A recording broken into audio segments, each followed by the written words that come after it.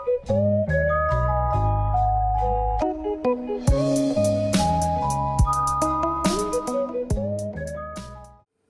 guys, Tech James here. In this video, I will be showing you guys how to make your own custom VitaShell themes.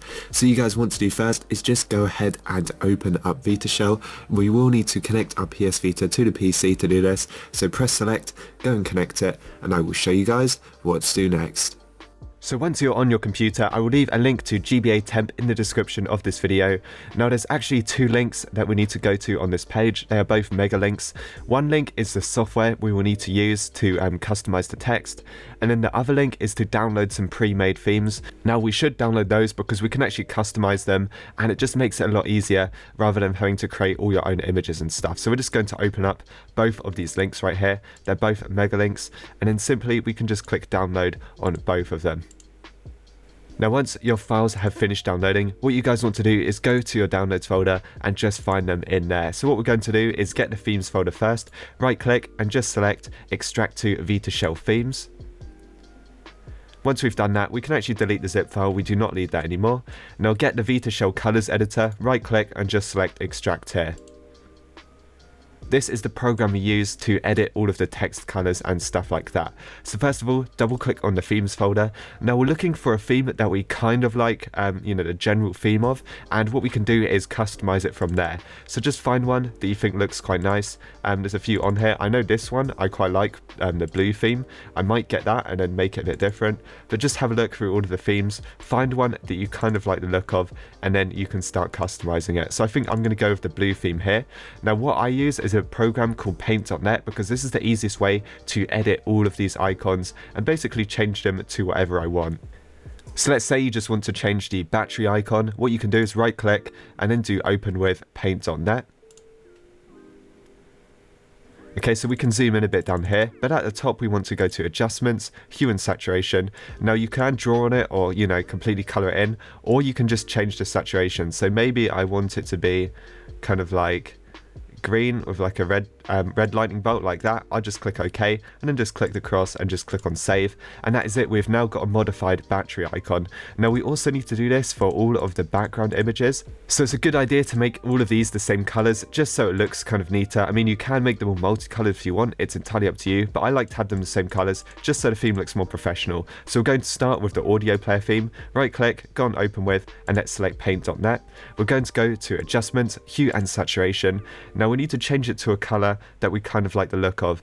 I think for this one, maybe I'm going to go with like, I think let's kind of go with this like kind of green here. So this green ends up being -56. Now we need to copy this because we need to do this on all of the others. So we're just going to click on OK and just click on the cross and then just click on save. So we are going to do this to all of the other ones as well. So let's just open this one with paint.net. Go to adjustments, hue and saturation, and this time we're just going to paste in our saturation, click on OK, and now we can just save it. So do this to all of the backgrounds, and then I will be back once I've done it to all of them. Alright guys, so I'm back and I have changed the colors of the dialogue, audio player, browser, hex editor, photo viewer, and the text editor. So basically these all must be the same color, or you can do them different colors, but I just think it looks better. I've also put a Yoshi picture on the browser. If you didn't know, background browser is actually just like the main screen as soon as you open up VitaShell. So if I just open this with paint.net, you can see I've just pasted in a Yoshi on top. Not really the best quality, but it should look alright on our PS Vita. So I'm just going to make sure that is saved. Now once you've kind of got your theme, and you can pretty much customize it however you want. You can also customize the color of the text which appears kind of like on a list, so you know you have your UXO and stuff like that. You can change the color of that text. So let's go back to our downloads folder. Next step is changing the color of the text. So what we're going to do is double click on the VitaShell colors editor, and it's just going to open like this. Next we need to click on open colors.txt file, and now browse in your VitaShell themes folder, find the theme that we've been editing. So mine was blue, and now we need to click on colors.txt